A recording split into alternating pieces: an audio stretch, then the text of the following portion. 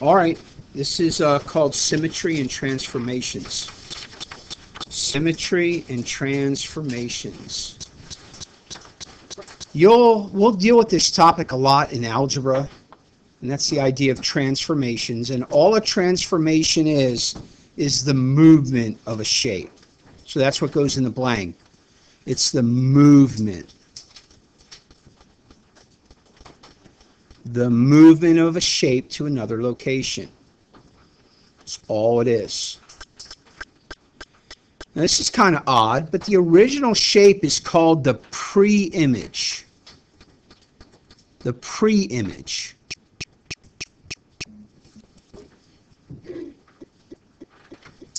And the transformed shape is actually called the image.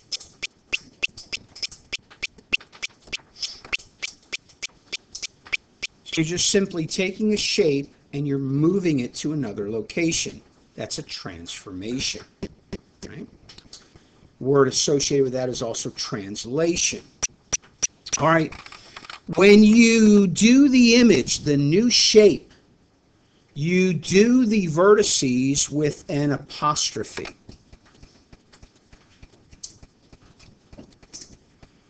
You use an apostrophe so it can be identified.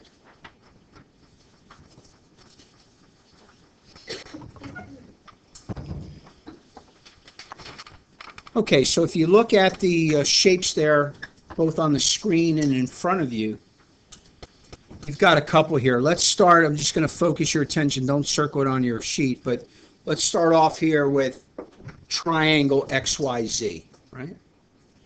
By the way, what kind of triangle is this? Is this an acute triangle, a right triangle, or an obtuse triangle? On three, I'll give you your answer again. Your choices are acute, right, or obtuse. Here we go. 1, 2, 3. It's obtuse. Anytime there's an obtuse angle, the triangle has to be obtuse. That angle right there is an obtuse angle, greater than 90. Remember, one angle greater than 90 is obtuse. All right, this is the image or the pre-image. This is the pre-image, and you can write that in. This is the pre-image. And this pre-image has been translated or moved over to here, right? And notice now, instead of X, we have X apostrophe. Usually in words, you say X prime. Usually for an apostrophe, you say prime. So X prime, Y prime, Z prime. And this is the image. The image. If somebody takes a photograph of you, the photograph is the image. All right? It's the image. Again, you got to be careful. The original is the pre-image. The new movement image is the image. Now, if you notice what happens here, and I'm going to go a little higher so you guys can see a little better. I'm going to see what happened to move this shape. So I want you to watch. We have a coordinate system. I'm going to start at point X. If I go down 2, I have to go right 1, 2, 3, 4, 5. And I hit X prime. I don't know if I would do this in your notes. It'll just make your notes all goofed up. Okay? Now let me do that from point Y. Again, I'm going to go down 2, same amount, and write 1, 2, 3, 4, 5. And sure enough, I'm there. And that's the case as well for point Z. I'm going to go down 2 blocks, right? Let me just catch so you understand. From here, that's down 1, that's down 2 blocks. I'm going right. There's right 1, 2, 3, 4, 5. 2 down and to the right 5. So really what happened here was the image is translated 2 down and to the right 5. Now, I could also go with the horizontal first. So I could say, instead, start at X, go 1, 2, 3, 4, 5 to the right, and 2 down. Same thing, right? I'm going 5 right and 2 down. 1, 2, 3, 4, 5 right, and 2 down. Start at Z, 1, 2, 3, 4, 5 right, and 2 down, right? The image is translated 5 to the right and 2 down. Okay, a translation. So every vertex, every point is moved that exact same amount. So if I gave you something like this pre-image, right? And that's the pre-image, no apostrophes. So tell me, what do you have to do to move this pre-image all the way over to this location? How do you translate it? So come up with the numbers. All right? So everybody thinking. So a moment ago I told you to get the blue triangle to move, we had to go to the right 5 and down 2. What do you have to do to get this angle to move, to be translated from its starting location in the first quadrant to its new location in the third quadrant? You guys know quadrant numbers? Should have had it in 6th grade, I would think. Did you guys do anything with coordinates in the 6th grade? Earth people? Any vaguely familiar coordinates? Quad 1 is the upper right. Quad 2 is the upper left. Quad 3 is the lower left. Quad 4 is the lower right. Are the quadrants of a coordinate system. All right, so what does it take to move the shape, to translate the shape? All you got to do is one of the points, because they're all the same. So I'll do one of the points. So you should have said 1, 2, 3, 4, 5, 6, 7, 8 to the left and down 1, 2, 3, 4. 8 to the left and down 4.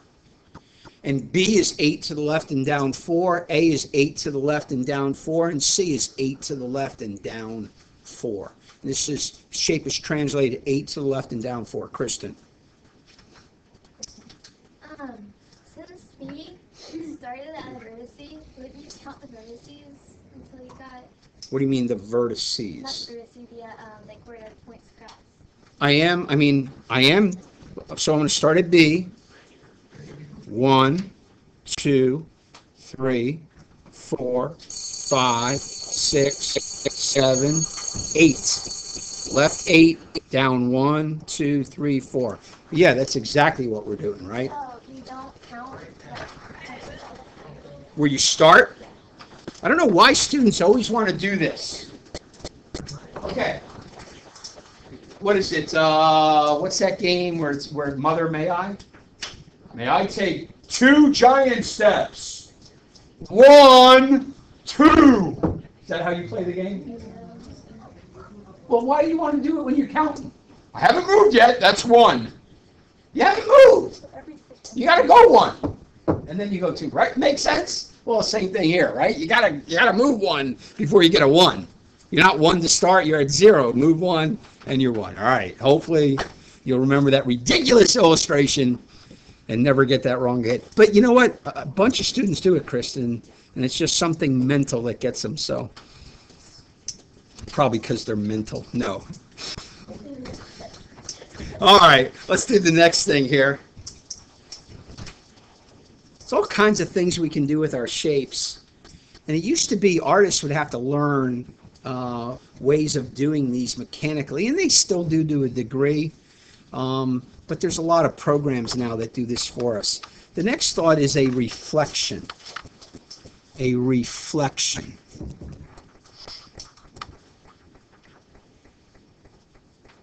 So if you read the text there with me, a reflection is when every point of the pre-image is the same distance from a line of symmetry. S-Y-M-M-E-T-R-Y.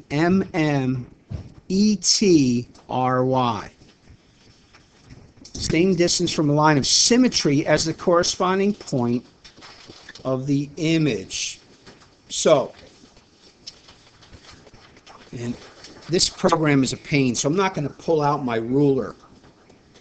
But if I took my ruler out and I measured from here to here, right? And let's just say for general purposes, you have You can do this on your paper if you have your protractor and you measure. And let's say this was 3. Guess what this distance is going to be? 3. And by the way, and I would mark this, these are at right angles. Right angles. Now, is every point the same distance away? Not necessarily. Look at B, it's further. So let's suppose B is like 5 away. How far away would B prime be? 5 away, right? Do you follow? That's the idea. And the way this one is reflected. So this one, the way we did it, would also be 3. And again, these are always right angles, always right angles. Right angles in your reflection. And right angles in your reflection. Look at the next one. The next reflection is quite interesting. So if we're going to reflect this, we're going to need some kind of an aid to do it. So I've got my protractor out. And not only do I have to use a protractor, but I also have to measure. And the key is I got to be at 90 degrees. So is my protractor 90 degrees to the line of symmetry? Yes. So if you have your protractor with you, you can do this. My problem is I got to be careful because I can only draw in certain spots on my protractor. It's so much easier on an overhead. So watch. This distance from here to here. So for me, I can kind of cheat because I'm on an electronic device. I need to make that same distance on this side. Now you would have to measure. You would have to measure using a ruler. I'm just going to use the fact that I can grab my shape again. And I'm going to put a point right there. And guess what point this is? This is R prime, right? Because I'm working off a point R right now. Okay, I don't need this line anymore. I just used it to figure out how far I was. So I just did point R. I'm going to do point N now. Now again, I got to stay at a 90-degree angle to the line of symmetry. And again, I'm going to use the fact that I can draw a line and then move that line. So I'm going to go from N to my line of symmetry. Again, if I were at home, I would be measuring this. But I can move this line and use it as a measurement. Okay, so now I'm going to put a point here for this. It always wants to do that. Give me my pen back. Put a point there. Move this out of the way. And what point is this now? N prime, right? And I'm going to do the same thing for the other 2 points. I'm going to move my protractor up. Again, I got to stay on that 90-degree angle. Get right down there where point O is. Again, I'm going to go from point O to the line. I would be measuring if I had a ruler and weren't on a smartboard. So now I'm going to put that point there at the end so I know where it goes, right at that 90-degree angle. Again, I don't need that part. And now I have point O prime. Whoa, that was cool. Better go back, make sure we're in the right place. So this is point O prime. And then I got to catch my last one. That's point P. And again, I got to stay at a 90-degree angle.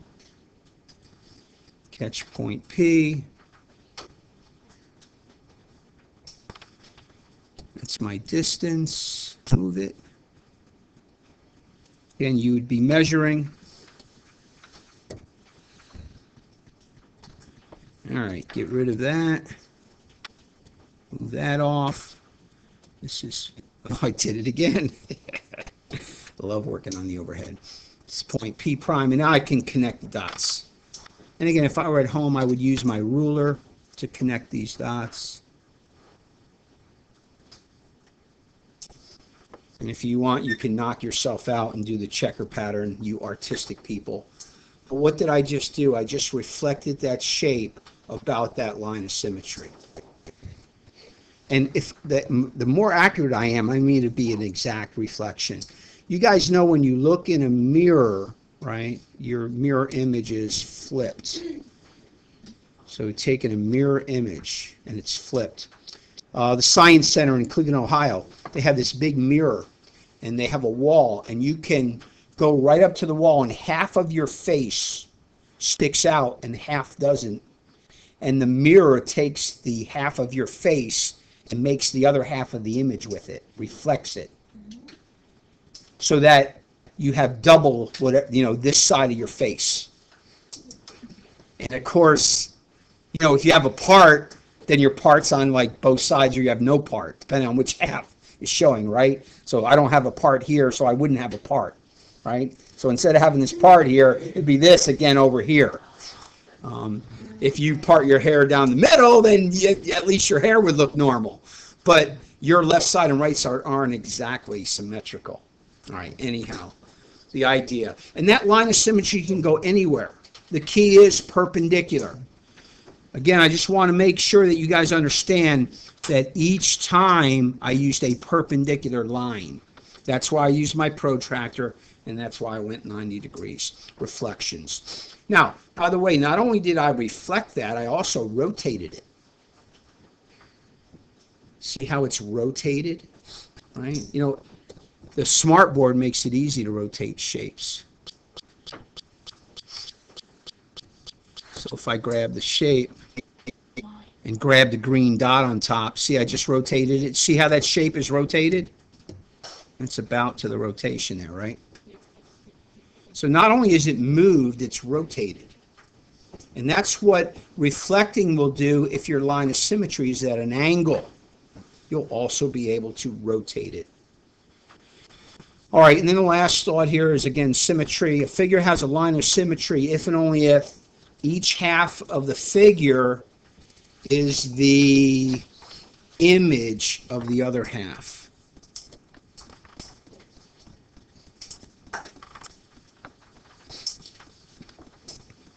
So I've got some shapes here for you guys to look at.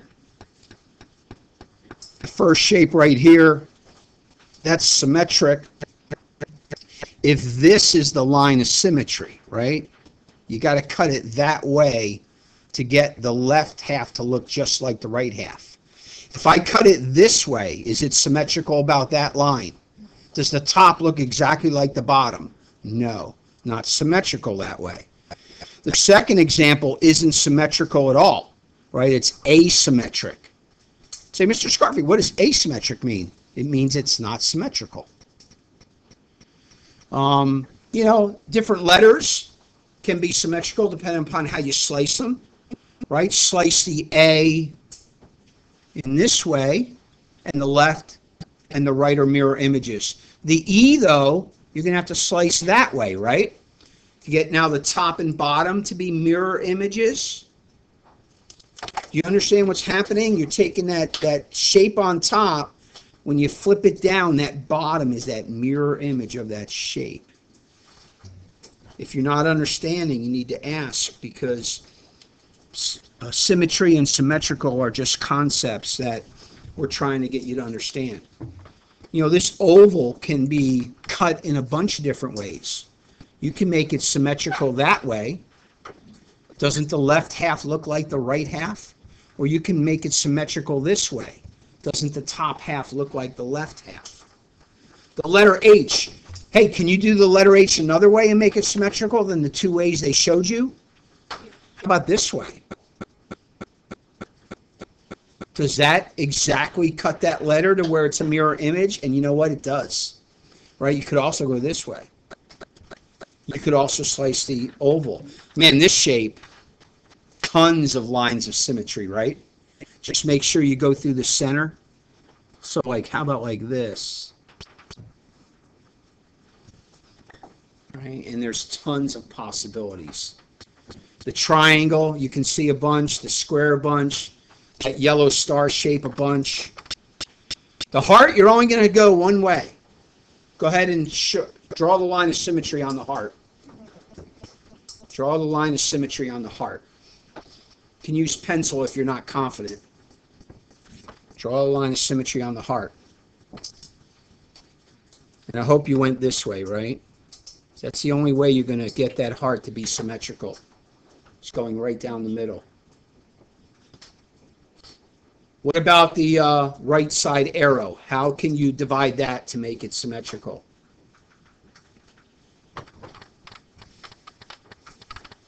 And I hope you sliced it this way, right? Right, that's the line of symmetry would be there. Makes sense? Butterfly is pretty easy. Slice up your butterfly down the line of symmetry. We're dissecting the butterfly. When biology comes, don't worry, you won't dissect butterflies because they're too little and there's not a whole lot of stuff in there. You'll do like fetal pigs or something really cool. It's awesome. It's awesome. All right. Go ahead and do the negation symbol there. How would you do your line of symmetry on that negation symbol?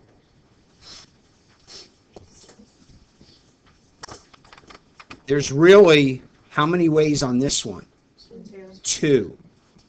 So you could have gone this way. Did anybody go this way? Okay. Or you could go this way. Did anybody go this way? All right, so it's just the way you look. Did anybody do both? All right, so two possibilities on that one. All right, do my smiley face. Because he has a face, there's only one way you're going to slice him up, right? Going to slice him up.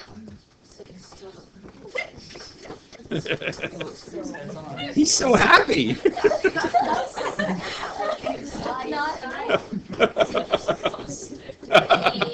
It's a lollipop. Yellow lollipop. All right. If we made lollipops like that, we'd make 1 million, right? No, nobody would want to eat them. All right. So look, in your book, the first homework assignment there with symmetry has a bunch of shapes. And you know, a lot of these, it's not a big deal. I think the only one that's interesting is number 12. I mean, that's about the only one. Anybody want to come up and slice up 12? Come on, Christina. Slice up 12. Put a dotted line on that line of symmetry. 2 ways you can go. It's not counting. Yeah, that's okay. Go ahead, just finish. It messes with your brain, doesn't it? All right, calibration's a little bit off. Or you could have gone this way, right? Could have gone that way. Either way, it's going to slice and dice that. What was the bottom one? I think I had something on the bottom. Did I not? Is that all I had? All right, those are pretty simplistic, not a big deal. All right, I think I'm just going to leave it at that. Okay, I don't think you guys have a homework listed at the bottom, right? But I have homework for you. Okay, I need to give you more then, right? Because you're complaining. Is that what I need to do? That's what we did at the table with our kids. If they complain like, oh, please. Okay, great. Here's more for you. Not a problem. We got more for you. All right, I want you to do page 540. 9 through 17. 9 through 17. And 21 through 23. We're going to work on the rest tomorrow in class as we finish reviewing this chapter. Quiz on Wednesday, test on Thursday. That's part of the chapter review. I'm going to start with 9 through 17, 21 to 23, and I'll continue on tomorrow in class.